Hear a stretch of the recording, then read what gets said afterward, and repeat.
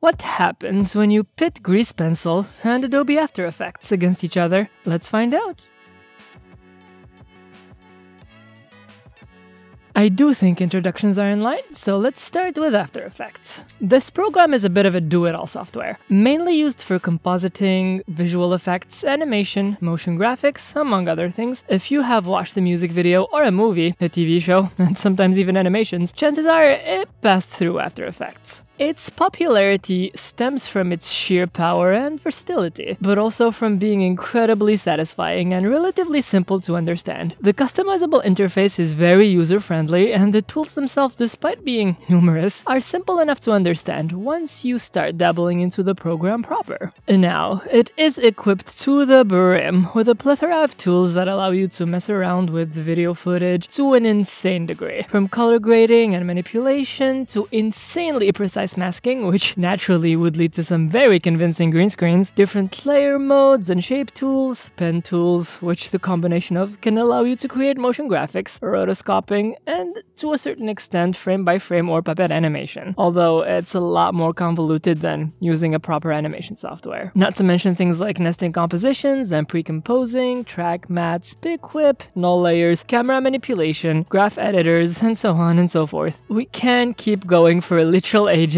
but we will both spare you the pain and would rather let you explore for yourself. The point here is, if you are looking for a program to do any kind of post-production work and or video compositing with a splash of animated motion graphics, then look no further, as After Effects is indisputably the program for you. It has been and still is standard and leading program in its field. Moving straight along to our competitor here, which isn't actually a program but an object within another program. Grease Pencil is Blender's way of including a built-in manner to do traditional 2D animation directly without requiring an extension. For this express purpose, this one tool has the equivalent of an entire interface that is easily accessible through the launch menu or a simple right-click. It includes a timeline that supports onion skinning, which is relevant if you would like to work with hand-drawn frames in draw mode, but you can let the CGI aspect of this program do the heavy lifting by rigging your drawings or 2D cutouts in weight paint. You can edit your anchor points individually in edit mode, or do the equivalent of liquefying entire sections with sculpt mode. This versatility isn't only limited to things you can do in other 3D programs, as Blender gives you the option of compositing, but also video editing, and you guessed it, visual effects. We won't dwell much on the many functionalities of Blender, as this particular video is about Grease Pencil, but essentially this program wants to be a one-stop shop for all your creative visual film needs, and it's honestly pretty capable in that regard, especially for an open source program. A jack of all trades, master of none sort of deal. But back to our offender here. Grease Pencil has managed to not only find a foothold in the 2D animation community, specifically when looking to blend, pun intended, between this latter medium with CGI backgrounds, but it has also managed to infiltrate the storyboarding and the concept art scenes, thanks to how much more efficient the inclusion of dynamic cameras, detailed texture rendering, and good physics and light engines can make the entire production process.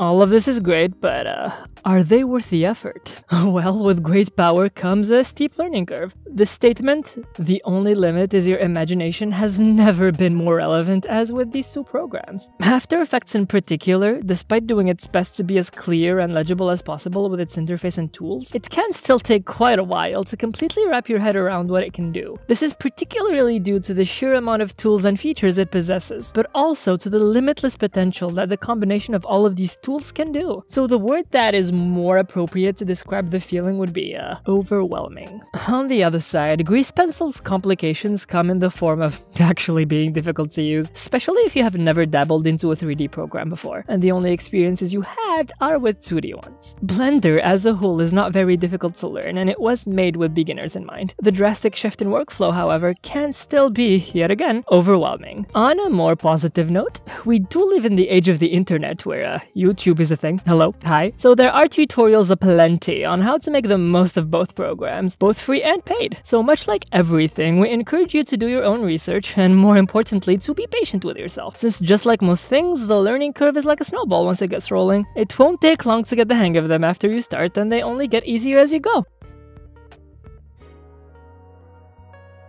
Alright, this is where we get to the main course. First and foremost, the elephant in the room, Grease Pencil. It's a free jack-of-all-trades software. Who would ever say no to that? Other than being wallet-friendly, it is the perfect way of merging together the beautiful worlds of traditional animations on 3D backgrounds, which was an industry goal since the 90s, while still maintaining the boosted efficiency a 3D software provides. The fact that you have everything you might possibly need to create an animated scene in a single install in a variety of visual mediums is incredible enough, but this versatility comes at the cost of lack of mastery over certain features, as well as some bugs. It's not free from bugs. As for the other guy, you can get it for relatively, and I'm not using relatively lightly, a reasonable price. $20-ish US per month if you are paying for it on its own, or $50-ish US if you are getting it as part of the Adobe package. But we do realize that this can still be more than some people are willing to dish out, so we understand. There is also the fact that despite being somewhat manageable, 2D frame-by-frame animation is quite a headache, and the program isn't optimized to handle it. What it is optimized to handle, however, is anything post-production, VFX, motion graphics, and to a certain extent, rotoscoping. It's very specialized, but once you grab it, or it grabs you, there is no letting go. And familiarity with the Adobe family will make the learning curve more manageable, as they all operate under a similar design philosophy.